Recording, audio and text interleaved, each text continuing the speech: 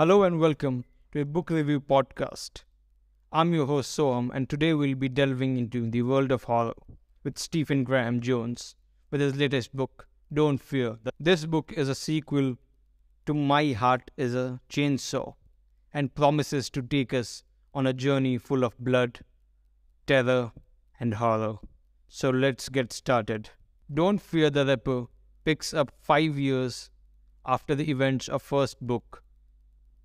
Zaid, the notorious killer, is back, but she's now going by a new name, Jennifer. The book's characters are well developed and you can feel their fear as they try to survive the killer's attack. The town is on the edge and everyone sees the world differently. Despite a new identity, her legacy still lives on, and the town is still haunted by her actions. We see a mix of old and new characters, which makes this book very interesting and intriguing.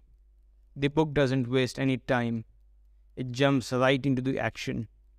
The violence of the book is not for faint heart people. Whereas the book's climax is explosive in nature and will satisfy you. However, it leaves no room for the third book, as we know who survives the chaos and how things turn out. The book is not just about horror. It explores many other themes like trauma, identity, and power of stories. Overall, we can say Don't Fear the Ripper is a great sequel that raises stakes and brings new and old characters in a same space, which makes it more exciting.